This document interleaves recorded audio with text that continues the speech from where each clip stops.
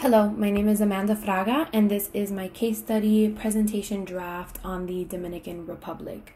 This is going to be an outline of the presentation because I do not have a text fully developed at this point.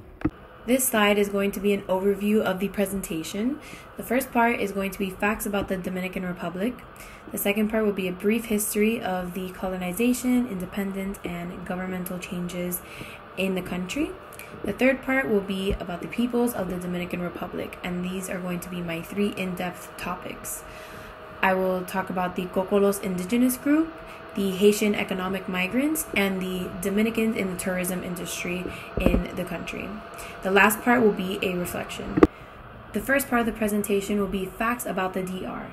Here I will include the national language spoken, which is Spanish, the population size, the major religions, which is Roman Catholicism, and is why I included pictures of the Basilica Catedral Nuestra Señora de la Alta Gracia, and the racial landscapes of the country. This slide will be a continuation of the previous one about facts from the DR. Here we'll be talking about the island that the Dominican Republic is on, which is the island of Hispaniola, which is shared with Haiti. And I'll talk a little bit about the capital, which is Santo Domingo. This will be the second part of the presentation where I talk about the brief history of the colonization and independence of the Dominican Republic. This slide will talk about the founding by the Europeans of the island through Christopher Columbus's voyages in 1492. Here I will talk about the colonization of the Dominican Republic. I have included pictures of the Taino indigenous group, which was present before Christopher Columbus founded the island in 1492, and I have included a picture of Christopher Columbus landing on the shores of the island as well. The Dominican Republic fell under the Spanish government until 1821, and here I will talk about the factors that influenced the drive towards independence by the Dominican natives. The first was the fact that Spain was heavily occupied with the Napoleonic Wars in Europe, and they were also influenced by the Haitian Revolution, which occurred on the west side of the island. These were all driving factors in the push toward independence, and I will get into more detail on that in the final presentation. La Trinitarian is a group that was important in the independence movement of the Dominican Republic. Its founder is Juan Pablo Duarte, and most notably are his three main commanders in the organization: Matias Ramon Mella, Pedro Santana, and Francisco de Rosario Sanchez. They led an insurgency organization which fostered civilian support for the independence movement, and they were responsible for the taking of Puerta del Conde Fort, which marked independence in the country on February 27, 1844, and I will provide more details on this event in the final presentation. This slide will briefly discuss the annexation by Spain on the island shortly after the Dominican Republic won its independence from Haiti. At this point, I will discuss the dictatorship by Rafael Trujillo, which occurred in the 1930s to the 1960s. It was a period marked of immense violations to human rights and incredible violence by the government on the civilians and the citizens of the Dominican Republic.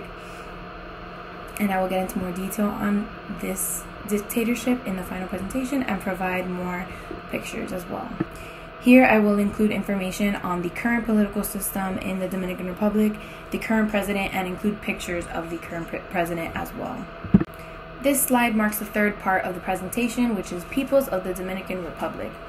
It will be broken up into three groups. The first will be Los Cocolos, the second will be the Haitian economic migrants, and the third will be Dominicans in the tourism industry. Los Cocolos is an Afro-Caribbean descendant migrant group from English-speaking Caribbean islands. Those are the Bahamas and Jamaica, for example.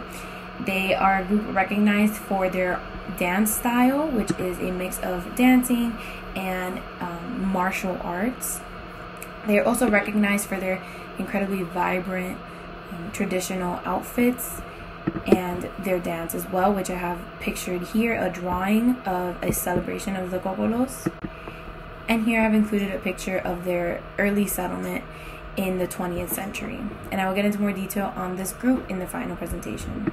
The second group I will be discussing will be Haitian economic migrants in the Dominican Republic.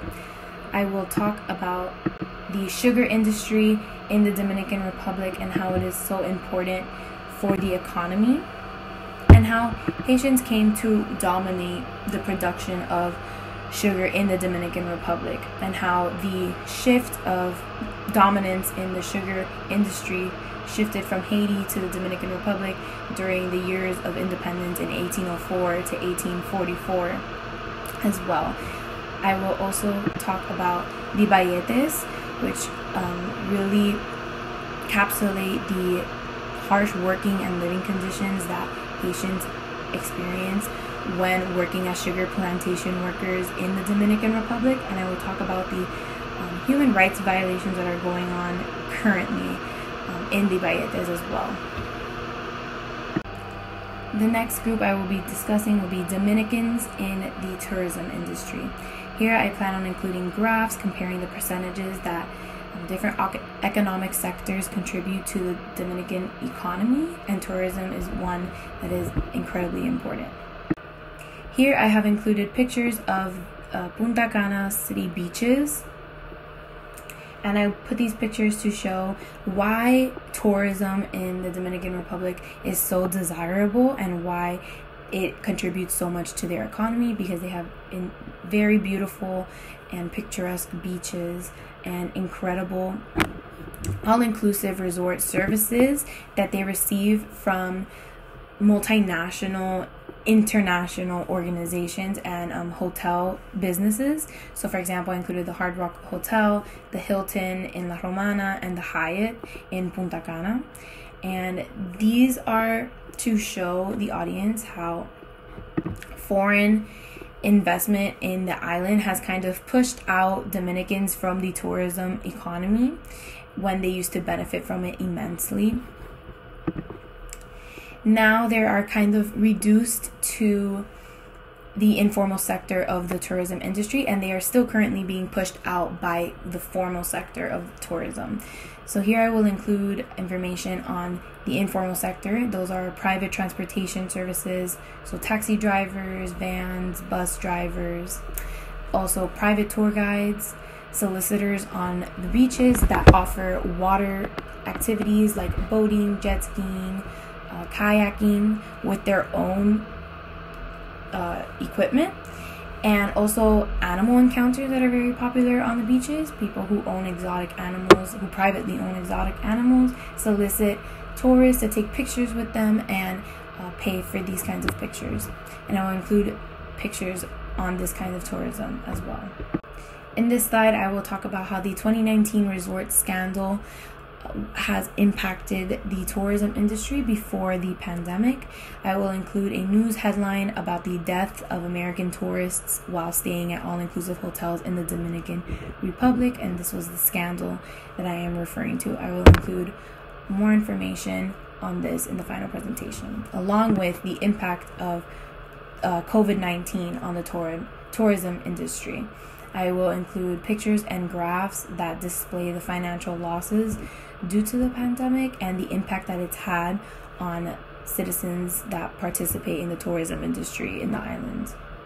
The final part of my presentation will be a reflection, and in the reflection I have included the reasons why I picked the Dominican Republic as my case study nation, and it is because I had very little knowledge of the island and the country before starting this class. I feel like the history and government structure of this island is not really taught in schools and in education systems in the United States. I feel like we mostly have a very mono thought on the island, which is that they're just a tourist dependent island. Many people do not know about their dependence on sugar for the economy.